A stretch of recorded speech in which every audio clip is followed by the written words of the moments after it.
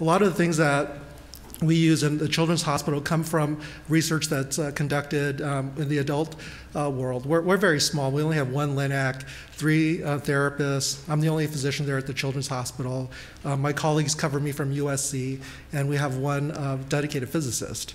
So we started using surface guidance about 5 years ago. So this is kind of the arc that we went through. Is this technology, is this something that's just nice to have? It's something that we use for patient setup, or is this something that we should have because it's really great for intra-fraction patient monitoring? Or is this something that we must have? And I'm going to leave that as a question at the beginning. And I've heard this said again and again, like with any new technology, there's 3 things and you just have to choose 2. So if it's better, faster, or cheaper, 2 of the 3, it's going to take off. So with that said, this is a topic that I've been very involved in, and this is one of the slides that came from ASTRO in the fall, integrating healthcare technology to prevent errors, and some of the experience from Royal. So I'm going to run through a little bit of background on Royal. So Royal is the Radiation Oncology Incident Learning System. A lot of this work started back in 2000 with the Institute of Medicine report, establishing a critical need to reduce patient harm. So patient safety organizations began around 2009, and then Royals was established in 2011.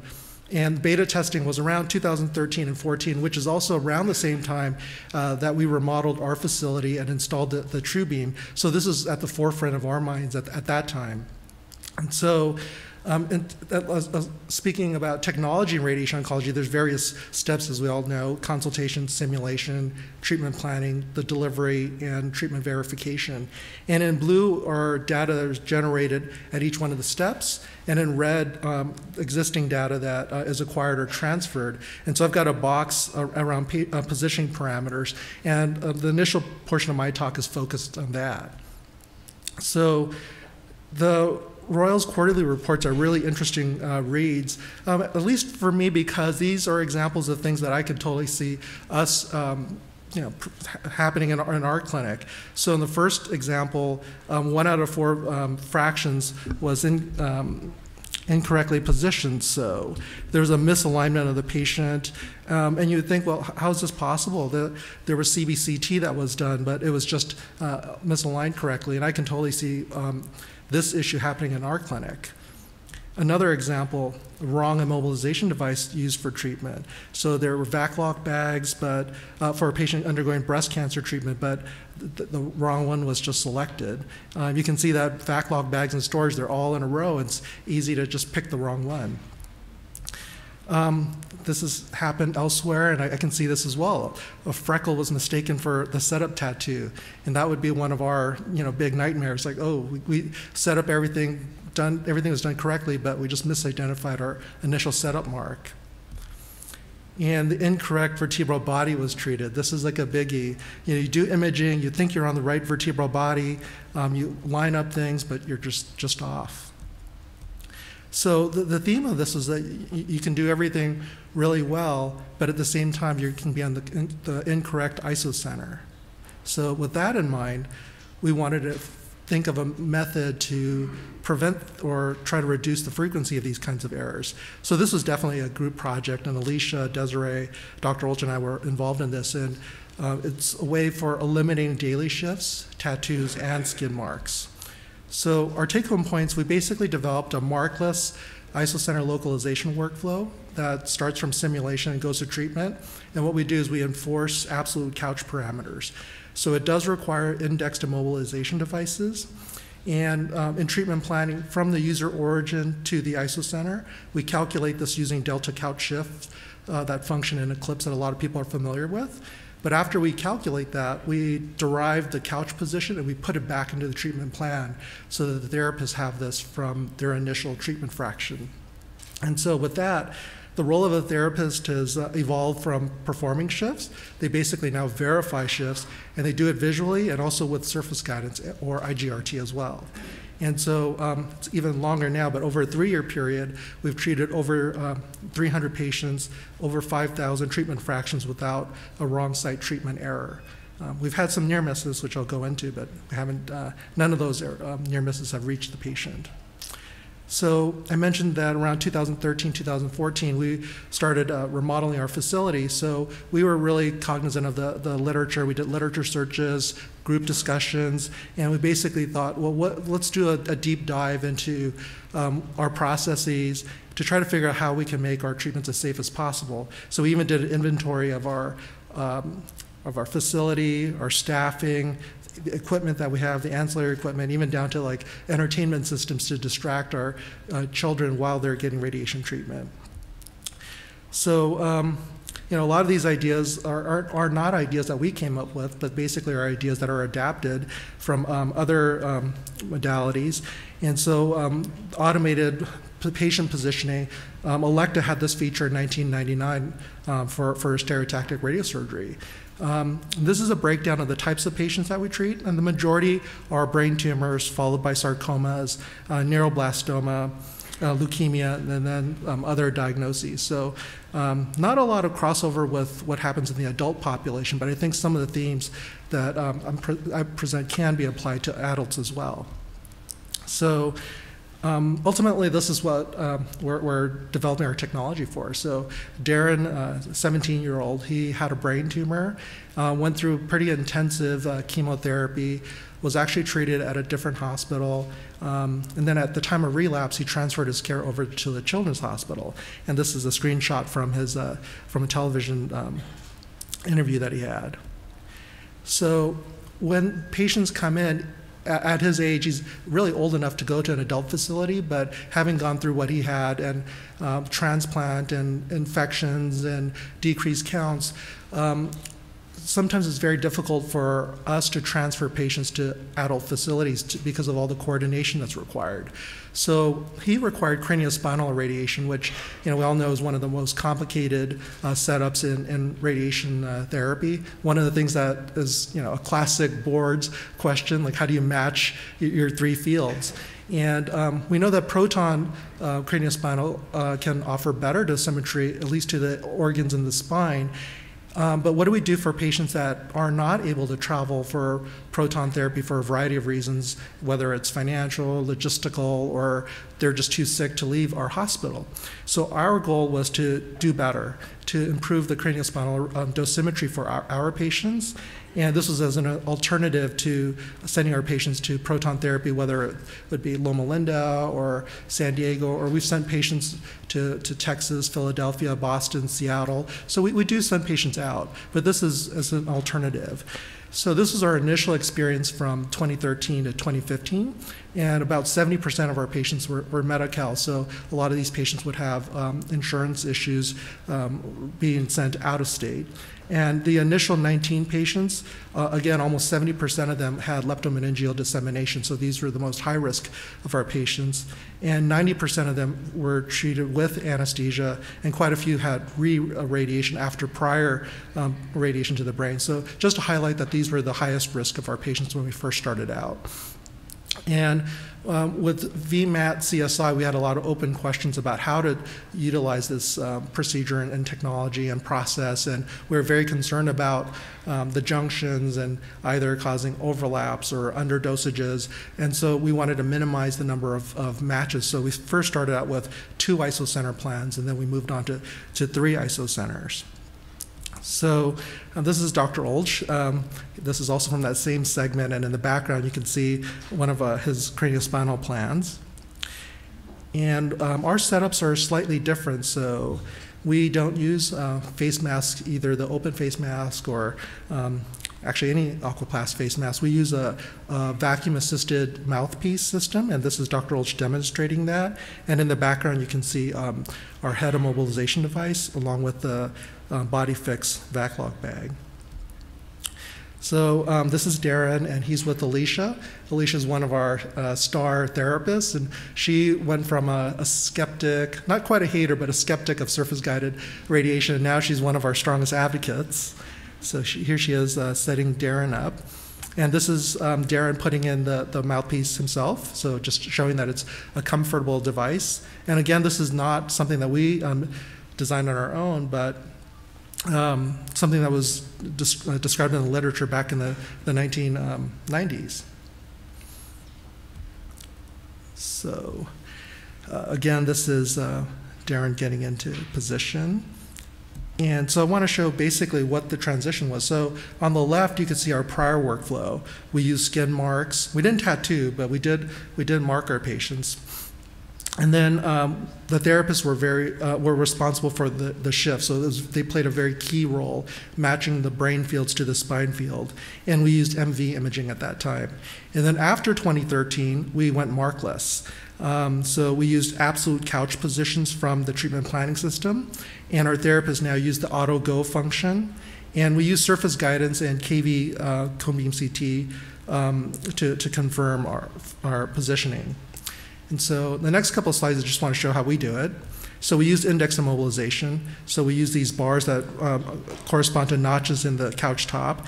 And then there's a white fixed portion, the dog bone that sits on top of that crossbar. And then the body fixed bag sits on top of that.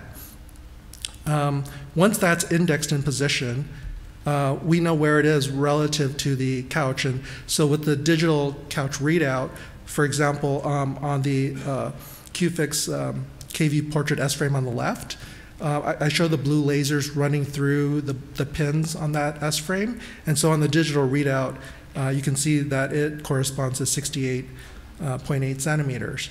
And likewise on the right, if we were using the dose max couch top, depending on which notch we're lining up to, we have a different measurement. So at H2, for example, we read a longitudinal value of 112 centimeters.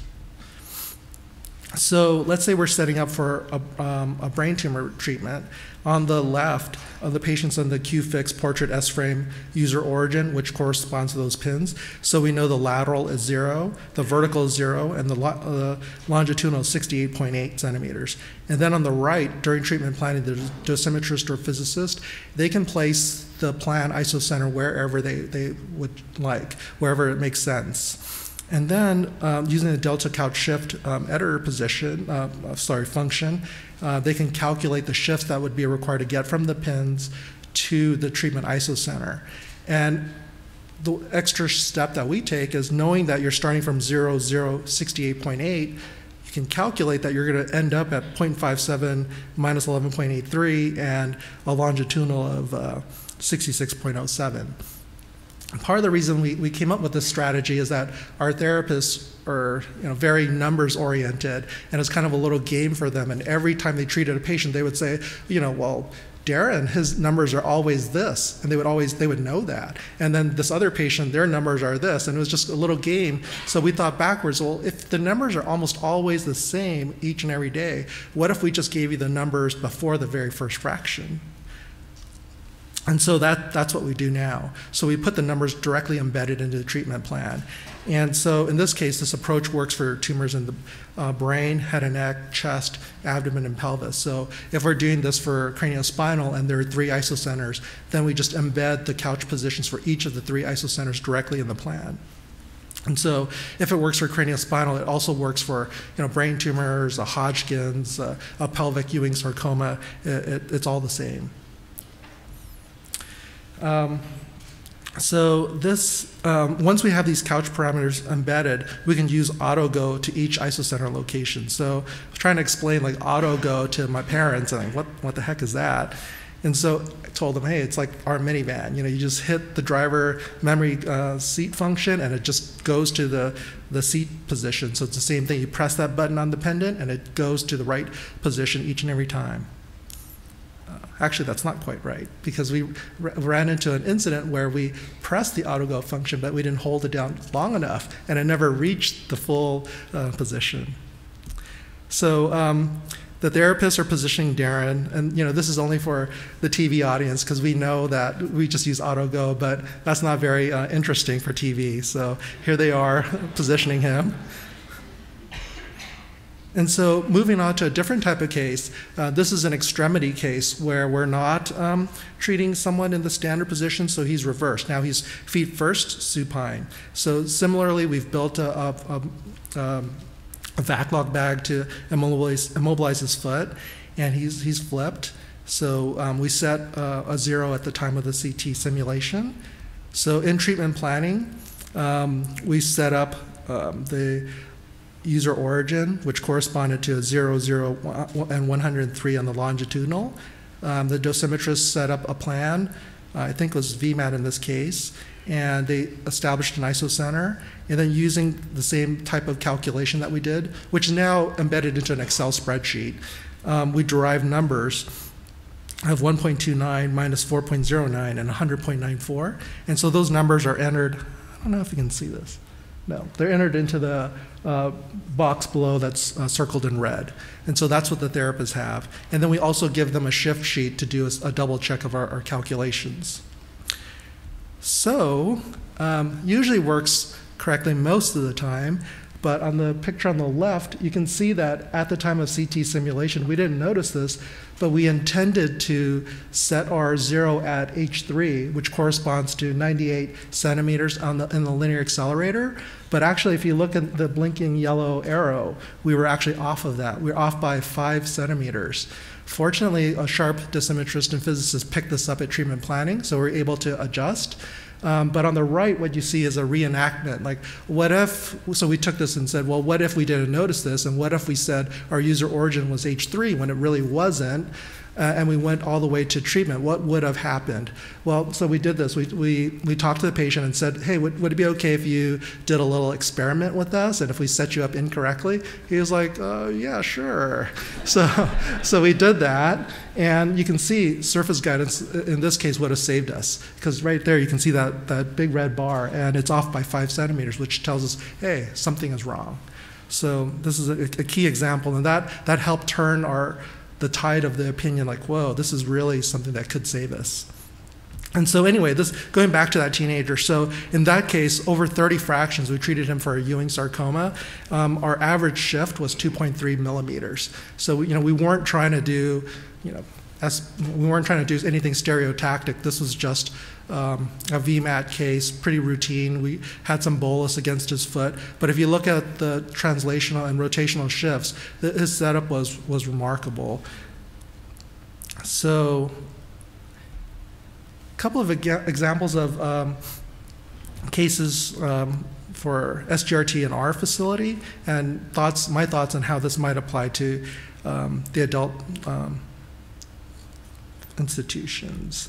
So another case from Royal. So this is a case where a patient needed to be treated to multiple sites. So sometimes this comes up. So a clinical sim was done. We were trying to treat skin cancer treatments, and there were 8 sites. So the simulation was done using their standard procedures. The physician drew 8 treatment fields, and then the therapist took photos of the sites. And everything there sounds like pretty standard, something that we would do as well. And then there was a delay between the simulation and when the treatment started, and treatment sites 1 to 4 were treated correctly.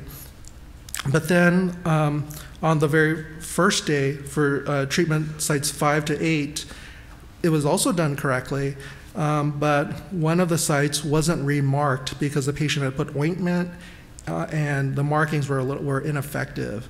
And reading through that, I thought, well, that was our old process. We didn't tattoo, we used markers, and teenagers, they don't like marks. They would always try to rub them off. So this is something that very well could have happened to us. What's a little bit different in this case is that they had multiple machines. We only have 1 Linac, but the next fraction, there was another therapist on a different machine, so one of the sites was treated incorrectly. And then the fraction after that went to yet went on to a third machine and was treated incorrectly. And then on the 4th fraction, went back to the originally treating therapist, and the therapist noted that that site was treated incorrectly. So this is something that happens in our patient population as well, where we're treating multiple sites. So we thought, well, how can we try to mitigate these types of errors? Because I can see that happening as well. So one of the things that we do is we treat bone oligometastases. There's a COG clinical trial, and the question is, do patients have better outcomes if we treat all of their oligometastatic sites at the end of chemotherapy, so for more aggressive and consolidating treatments. So in this case, we treated 5 different sites. And so it's not skin, but it's SBRT, and it's kind of a similar issue. If we're treating 5 different sites, is it possible that we would treat a site incorrectly? So we think that by embedding the couch values, it's probably less likely, and then supplementing with surface guidance on top of that, that also further reduces it.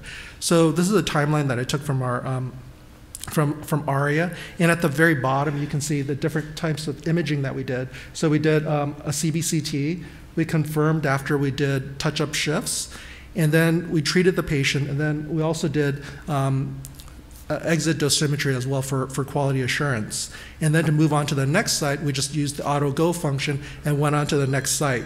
So this patient, we treated 5 sites. We treated a vertebral body, humerus, 2 sites in the skull, and then also the sacrum. And so 5 sites, 5 fractions, and our treatment times ranged a median of 75 minutes, so basically 1 hour and 15 minutes, but we were able to finish in under 1 hour. So if you look at how we treated this patient, we first started treating his T2 vertebral body, then his humerus, then we moved on to his head, and then finished with the sacrum. So we were kind of jumping around at different portions of his body. And on the longest fraction, we realized that one of the issues was that he had just finished chemotherapy and he was very nauseated. And I showed you our mouthpiece before, and that mouthpiece was contributing to his nausea. So that on that day, it took much longer because we had to let him sit up. Once he felt better, we set him back up again and finished treatment. So when we figured out that, that was the cause, we moved his head treatments to the very beginning. Once we finished that, we removed the mouthpiece and then treated the other sites. So once we did that, we were able to finish in under 1 hour. So now for SBRT, oftentimes we're finishing, 15 minutes is a good benchmark for us.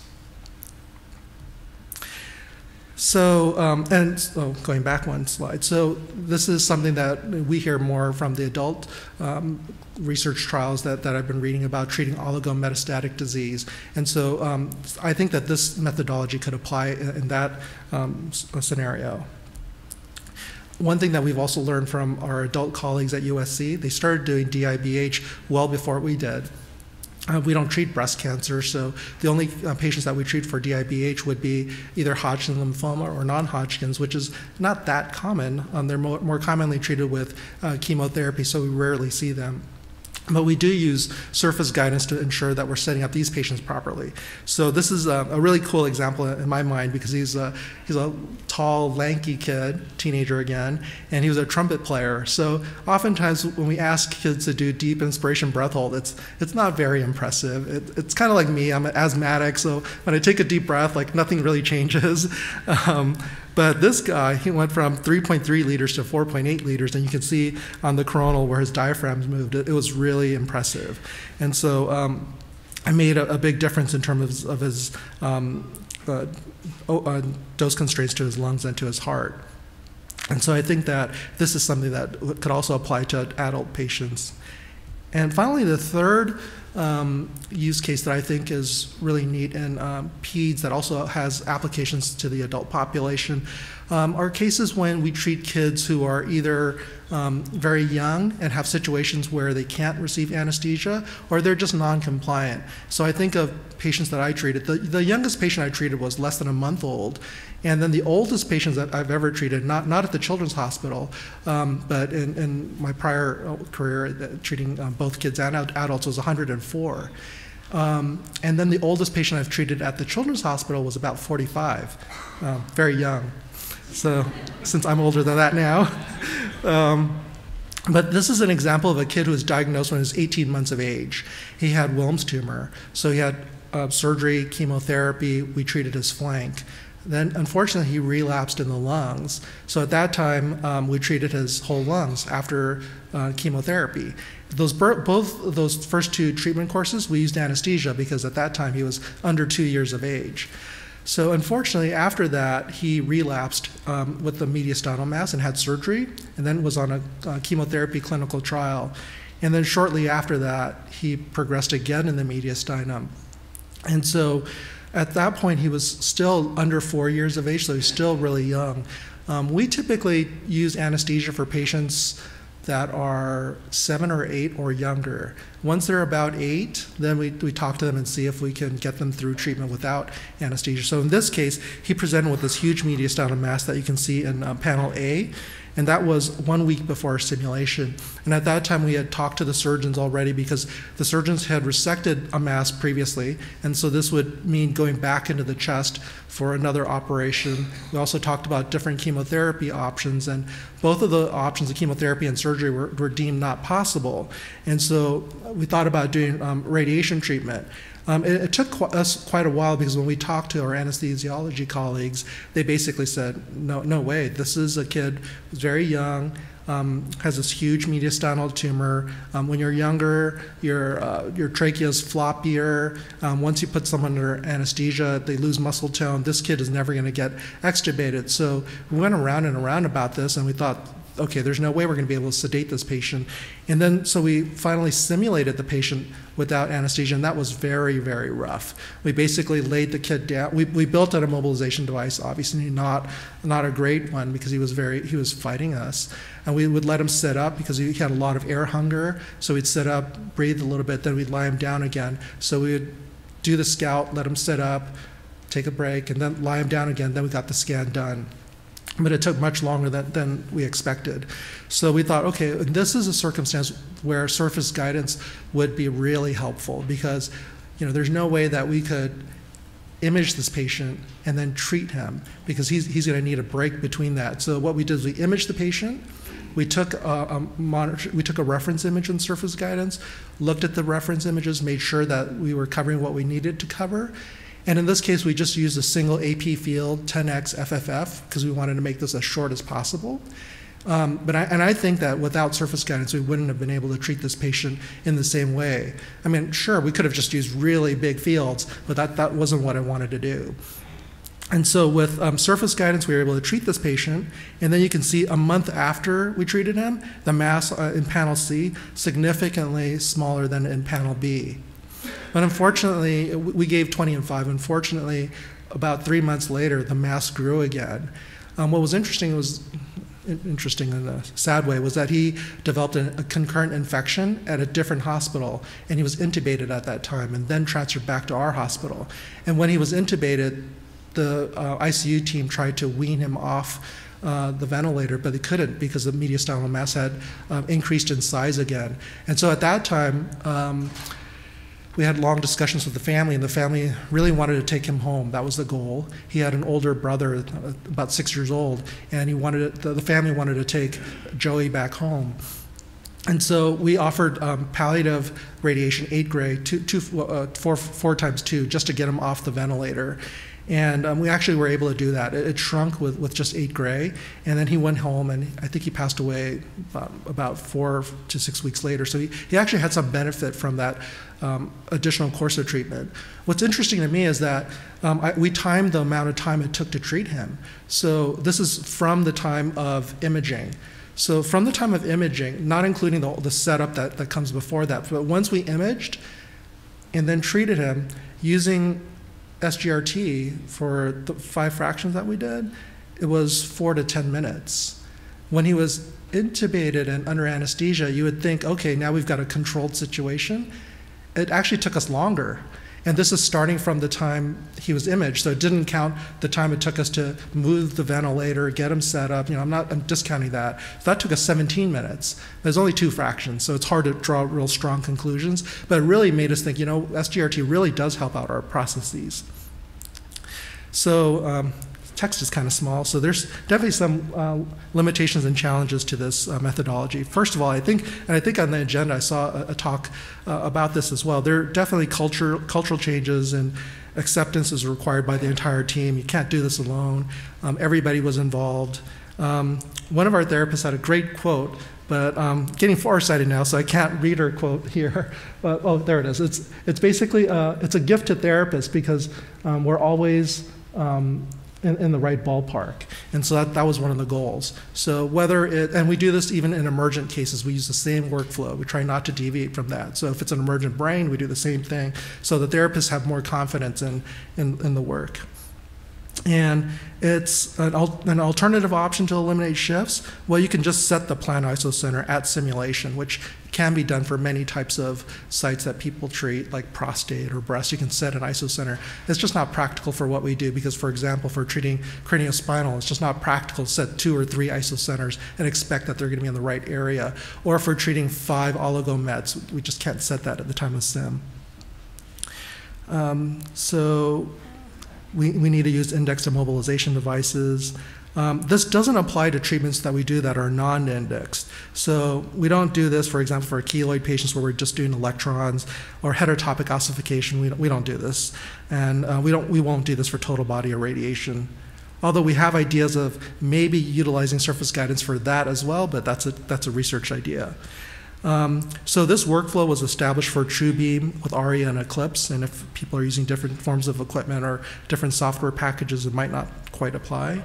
And it reduced, but it didn't totally eliminate near misses. So you can see that you can misidentify the user origin, the math can be done incorrectly, might not hold the auto-go function down long enough. And so large shifts are still possible because image guidance still overrides our predetermined couch shifts. And it's hard because of all the constant changes that we've been doing to systematically evaluate the effect of each one of our changes.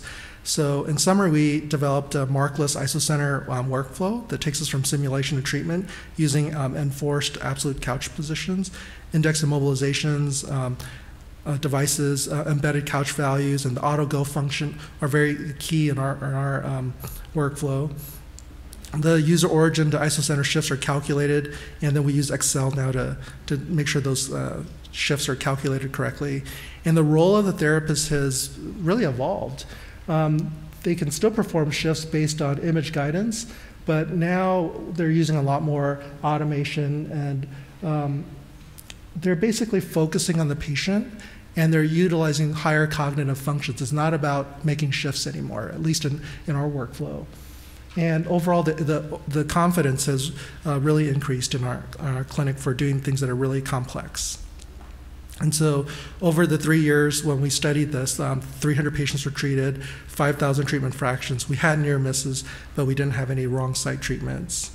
And ongoing quality improvement processes have added QA checks. One of the key things is surface guidance.